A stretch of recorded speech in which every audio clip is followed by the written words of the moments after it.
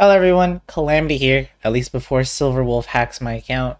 Today's video is going to be all about Diluc, who was once considered to be the very best DPS in the game, at least early on in Genshin's lifespan. These days, however, he does get outclassed by a certain funeral parlor director, and there are definitely more pyro DPS options these days. However, Diluc is still going to be a very solid pyro DPS. He's used in a wide variety of teams, such as the ever-famous Vaporized team. You can also put him in a Melt team or even a Burgeon team if you so wish. However, the biggest advantage that Diluc has over the other 5-star pyro characters is that he's a standard character, so he is always available, quote-unquote, so to speak. Now, I'm not saying that to try to curse your future pulls or to make you lose your 50-50s, but I mean that in a way that it's actually possible to pull Diluc at any time, whether it be on the standard banner or a limited banner if you lose your 50-50. This also means that you can get his Constellations, and those aren't exclusively whale territory. And with that being said, in this guide video, we're going to go everything you need to know to how to properly build Diluc. We're going to talk about his talents, we're going to talk about his weapon options, artifacts, team setups, Constellations, a very short combo tutorial, and of course a combat showcase at the very end. We have quite a lot to cover, so let's get started with his talents. Now, unlike other DPS characters who only focus on maybe 1 or 2 talents, for Diluc's case, we are focusing on his entire kit. So it's very important before you even start looking at his kit that it's very important to upgrade the entirety of it. So you're going to want to upgrade his normal attack and his elemental skill, having a higher priority, but you definitely also want to pump in some levels to his burst. Now let's start with the normal attack talent. As we can see on the left here, that it is a pretty standard normal attack talent, nothing fancy here. The only difference is that his charge attack, he does a series of slashes. It's like a little mini combo. He doesn't spin like other Claymore characters do. But other than that, we're not actually using the charge attack. In fact, we're just doing the basic 4-hit combo that he has here. With that being said, let's move right into the elemental skill, which is called Searing Onslaught. Now, this is a very basic elemental skill, and we appreciate that because it's much easier to explain. But you press the skill, and he will do a forward slash that deals pyro damage, and this can be used 3 times consecutively. If you do not cast the elemental skill within a certain window, it will enter cooldown. So if we look at the skill attributes, you can see that the hits do more damage as you continue to press the elemental skill, and it has a cooldown of 10 seconds. Also worth noting that each usage of his skill will generate energy particles, making energy regeneration overall for Diluc pretty easy. Finally, we have the burst, which is simply called Dawn. This is where Diluc is going to summon a gigantic phoenix that will damage enemies in front of Diluc, and it will apply a damage over time effect. Now, depending on the size of the enemy that's hit by the phoenix, if it's a larger enemy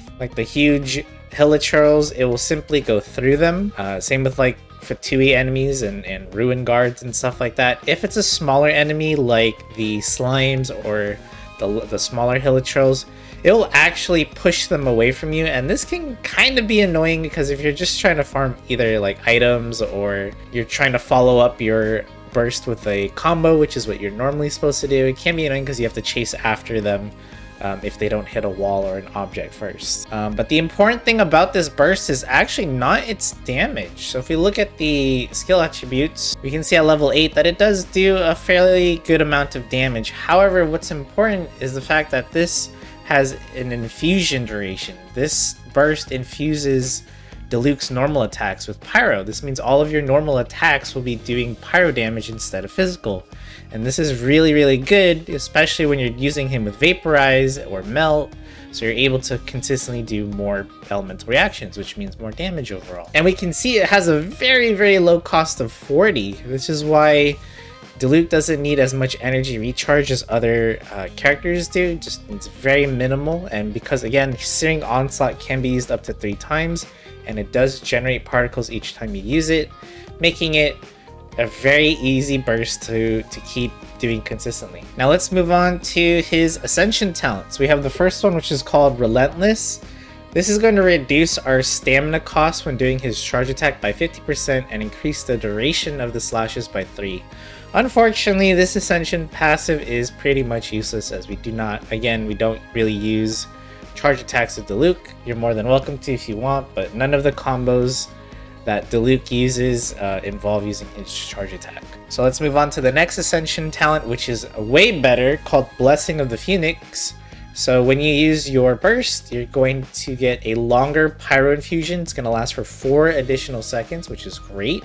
And additionally, Diluc is going to get 20% Pyro damage bonus during the duration of the effect. That is why when we're talking about combos coming up in just a bit here, most of the combos always have you start off by using his burst first. So getting that burst up and ready is key to doing all of Diluc's combos. And finally, we have Tradition of the Dawn Knight, which is going to refund 15% of the ore used when you're crafting any sort of claymore type weapons at the blacksmith. Next up, let's talk weapons for Diluc. You might be seeing that mine has the Milled Flower. This is an event weapon, so it's really hard to recommend it for newer players, but hey, if you have one, it's actually a really good option for him. But let's kind of start you with what a good starter weapon is, and then we'll sort of build up from there. So we have the Prototype Archaic. This is a weapon I recommend for new players if you don't have anything else for Diluc in terms of weapons. This is a weapon you can craft as early as Mondstadt, and you can gather all the materials you need just to craft. You don't even have to get refinements on it, honestly. Just level up the weapon. It does have a substat of attack percentage, and this will basically carry you early on in the game. Now, once you've started doing some pulls on the standard banner, or even a limited banner, or even later on in the game when you start doing weapon banner pulls, like what are you looking for in terms of weapon options for Diluc? Honestly, you have a ton. You could use something like a Lithic Blade. One of the more popular teams to use Diluc in is a Vaporize team, and one of his best teammates is either going to be a Jincho or Yolan, and both of these characters hail from Leeway, so this is going to give you a stack of attack percentage increase as well as crit rate. You can give him a Blackcliff Slasher, which is a somewhat free-to-play option. You purchase this weapon from Paimon, who charges you the currency you get from doing your pulls. This is a 4-star Claymore that gives you crit damage as a substat, so it's a pretty decent stat stick, and the weapon's effect is it's alright for just dealing with groups of enemies.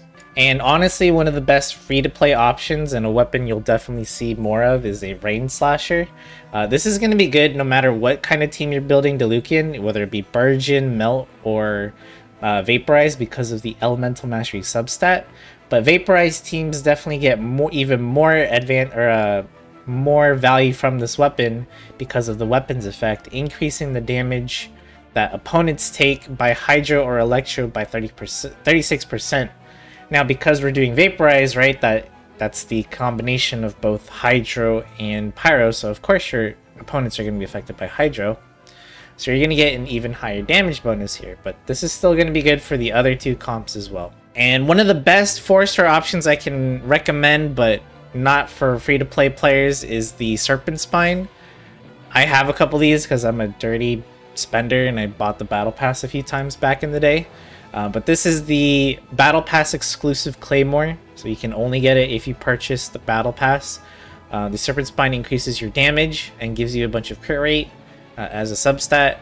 It's a really, really good weapon, but unavailable for free-to-play players, unfortunately. And then, of course, if you do have any 5-star Claymores, they're definitely going to be an upgrade over the Prototype Archaic. So even a Skyward Pride, which has energy recharge as a substat, is going to be better than the Prototype.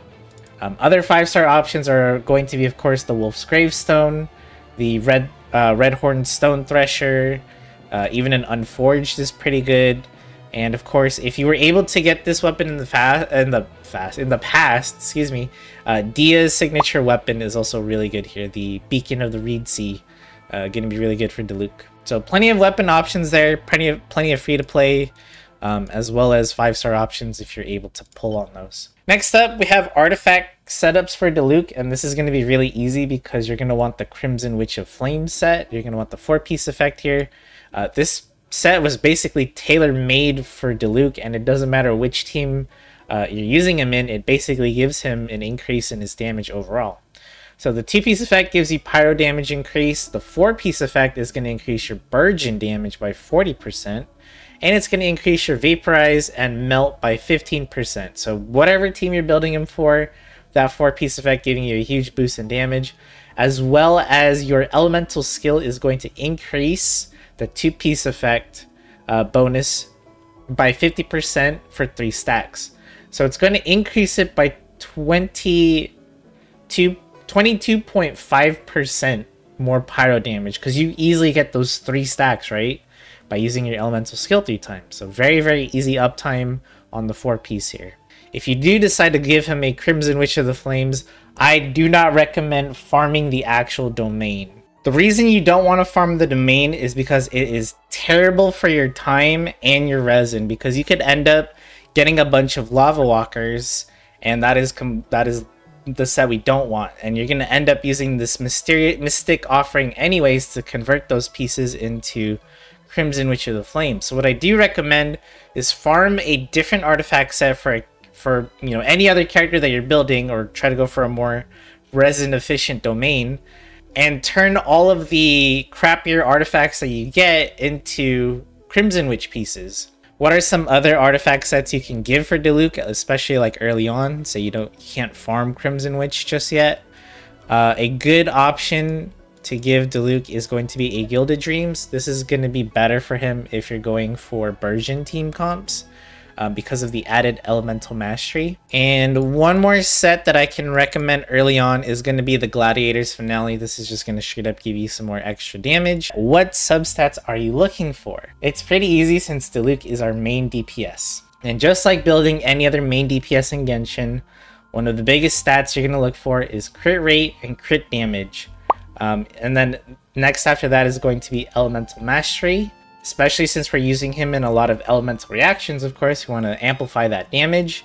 Next up is going to be attack percentage. And then finally, your last priority is to get some energy recharge. You don't want to give him none, but you also don't want to give Diluc too much. He definitely doesn't need a lot of energy recharge compared to someone like, say, Raiden Shogun or something like that. When you're looking for the main stat for the Sands, the Goblet, and the Circlet, it's not too hard to find the main stat you're looking for. Again, if you're doing Burgeon, Elemental Mastery on everything as your main stat. That's what you're looking for, and only what you're looking for.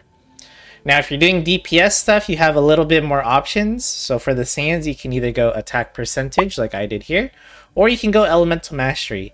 The difference between the two is honestly going to be in which substats you have, which one has the better substats. So just go for the one that gives you more crit damage, crit rate, attack percentage, things like that. For the Goblet, pyro damage bonus if you're doing Vaporize or Melt, Elemental Mastery if Burgeon. You can settle for something like an attack percentage Goblet early on if you don't have any good pyro damage bonus goblets. And finally, so the Circlet, either crit rate or crit damage, whichever one you're lacking. Since crit rate is an ascension stat for Diluc, it is more likely that you're going to need a crit damage one. And then again, if you're going Burgeon, just Elemental Mastery for your main stat. Alright, this is going to be a really short tutorial on how to do Diluc's most common combo. Now, of course, just like with any character, there are more advanced and more trickier combos that you can do for more damage, or depending on the situation, if you want to do so. That's going to make this video way too long, so I'm just going to show you the basic combo. It's very easy to do. The first thing you always want to do before doing a Diluc combo is to have his burst. As we mentioned before in the talent section, the burst gives you Pyro Infusion, which is going to make your normal attacks do pyro damage, and we want that to do as many elemental reactions as we can. So whether you're doing Melt, whether you're doing Vaporize, the only team comp that doesn't matter for this kind of thing is Burgeon, because you just need to hit the seeds with Diluc, and you can do that with his elemental skill. Alright, for the combo annotation, Q stands for your elemental burst, E stands for your elemental skill, and the N stands for your normal attacks. And then the number by the end is how many normal attacks you do. So with every combo, you always start with your burst. Then we're going to do 2 normal attacks into skill, and then 2 more normal attacks, skill again, 2 more normal attacks, and then you do a skill. And that's the entirety of the most common Diluc combo. This is going to set him up for doing the most damage, especially when you look at his constellations. And it's very easy to do. There's no animation canceling you have to do. There's no... And by the time you do that combo, Like, for example, in this melt team, you know, usually by then, Rosaria's burst is probably going to be expired by then. Same with Bennett's buff, it's probably going to be expired, and same with Kazuha's buff as well. So usually by the time you do that combo, you can just swap off and kind of reapply everyone's bursts again, or build them up and then set it up all over again for Diluc to do his combo once again once he gets his burst back. And that's pretty much it for his combos. Let's talk about Constellations, and one of the more interesting things about Diluc's Constellations is that you can actually get them. As we mentioned earlier, this isn't exactly exclusive whale territory here, because since he is a standard character, you know, he could show up on your standard pulls or even as a 50-50 loss. So C1 is called Conviction, and this is going to make Diluc do 15% more damage when your opponent's HP is above 50%. It is an okay constellation, nice little damage boost here. So C2 is called Searing Ember, and when Diluc takes damage, his attack will increase by 10% and his attack speed will increase by 5. This lasts for 10 seconds, and this can stack up to 3 times. So overall, you can get a 30% increase to your attack and a 15% increase to your attack speed once you get hit 3 times with Diluc. And this can only occur once every 1.5. Next up, we have C3 and C5, which will increase your skill and burst respectively, which is great. It just means your elemental skill is going to do even more damage, which is nice. And then the Phoenix is also going to do more damage as well, which is welcome. Now C4 is where things get a little bit more interesting. It's called Flowing Flame, and when you cast his elemental skill in rhythm, you're greatly going to increase your damage dealt. So 2 seconds after casting Searing Onslaught, you cast the next one in the combo, and you'll deal 40% additional damage, and this effect lasts for 2 seconds. That is why that combo that I just showed you is perfect for C4. If you have C4 Diluc, this is the perfect combo to do with C4. So you, by the time you do 2 normal attacks, this is that 2-second period where you can cast your elemental skill again for that 40% increased damage. This is a really, really good constellation, and it's gonna just increase your damage overall. And lastly, we have his C6, which is called Flaming Sword, Nemesis of the Dark. So after you cast Searing Onslaught, the next 2 normal attacks within the next 6 seconds will have their damage and attack speed increased by 30 seconds. Additionally, Searing Onslaught will not interrupt the normal attack combo. Now, this is a really, really good constellation that stacks on top of the Flowing Flame.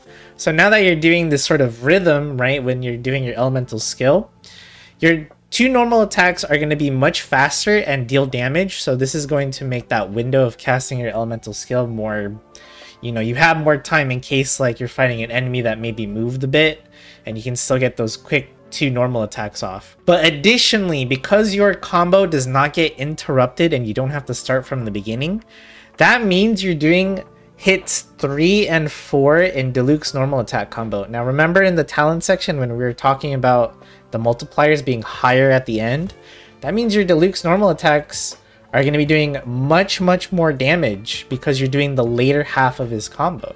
So this is a really, really nice damage boost again for Diluc. So C4 and C6 are definitely going to be his best constellations when it comes to increasing his personal damage. In fact, with C6, I'm pretty sure that opens up the opportunity for even more crazy combos that you can do with Diluc. Alright, let's talk team comps with your Diluc. So we have the, ignore the bottom left name, please. Okay, I don't have team slots. But we have the melt team that I was showcasing during the combo section of this vid. We have Rosaria here, who's going to apply a bunch of cryo, and Diluc basically melts off her cryo damage, resulting in big damage. Now we have Bennett here for heals, as well as the damage boost for Diluc, as well as Pyro Resonance. So that's a lot of free attack for our Diluc. Just basically lots of damage. Kazuha here is to group up our enemies and to apply his Viridescent Veneer debuff, as well as buff our damage once again. This would be a basic example of a melt team, but you don't have to run them in a melt.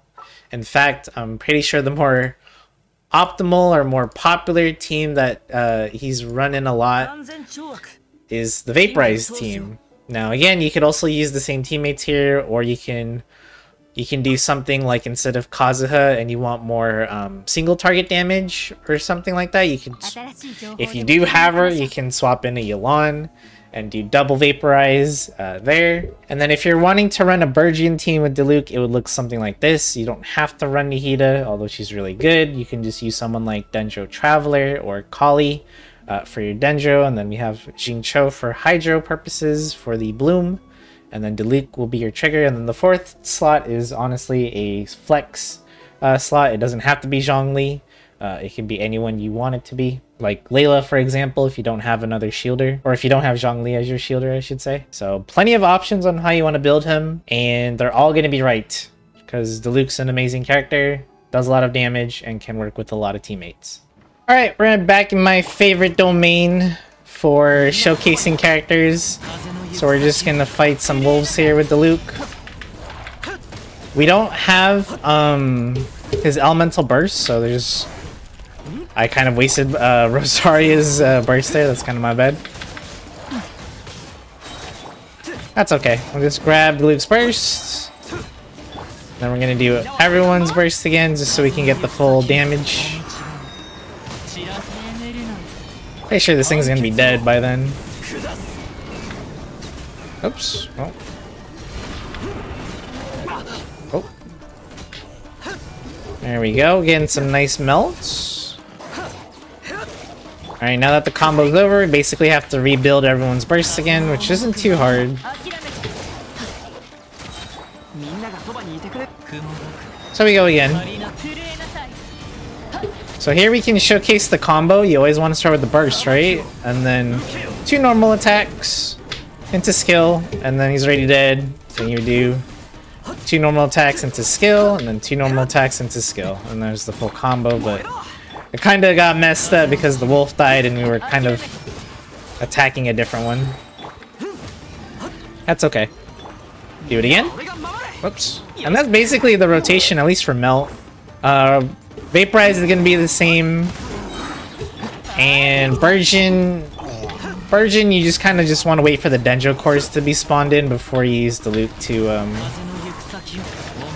to pop the Dendro cores for Burgian damage. Uses burst again. Oh, that's okay.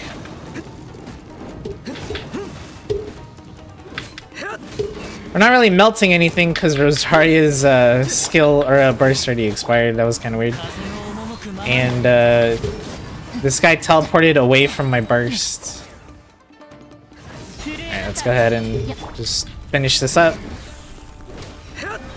So Diluc is still a very solid DPS, but as I mentioned before, he does get outclassed by other characters like Yoimiya and Hu Tao. Like Yoimiya just applies damage much faster, and she also has the, the safetiness of being ranged. Doesn't have to chase her enemies around too much. Hu Tao just deals damage faster, and she can hit multiple enemies at once with her charge attacks. Not everyone's gonna have Yoimiya. Not everyone's gonna have Hu Tao, especially if you're new. We don't know when their next rerun banner is gonna be. So Diluc is a very solid DPS, and hopefully I was able to showcase, at least in that last domain, that he was doing some pretty good damage and was getting some pretty good melts. If we're just talking about casual play and just trying to get by and defeat bosses and stuff, Diluc can absolutely do that. And yes, he can also very much use Diluc in the Spiral Abyss. Are able to do Spiral Abyss, 36 star it with all sorts of teams, melt Diluc, vaporize Diluc, Burgian Diluc, so it's definitely doable, definitely possible. And Diluc, again, just an overall solid character. Yes, he definitely got power crept, but that's just the nature of gacha games. The more characters that get added, of course they're going to make the newer characters, stronger and better, because they want you to pull on those banners, right? But that doesn't mean Diluc's just bad now, or just awful, or not worth building. He very much is, and he's definitely going to carry you. And I would honestly say that he can be more fun than the other Pyro DPS characters. And with that being said, I think this is a good spot to wrap up the guide. I've gone on long enough, so hopefully this guide was helpful to somebody out there. Let me know what character you want to see next, and if I forgot anything, if you have additional questions on Diluc, something I missed, feel free to ask me in the comments down below. I'll do my best to try to answer you. And with that being said, thank you so much for watching. Please leave a like and or subscribe if you like this kind of content and want to see more in the future. And I will see y'all in the next video.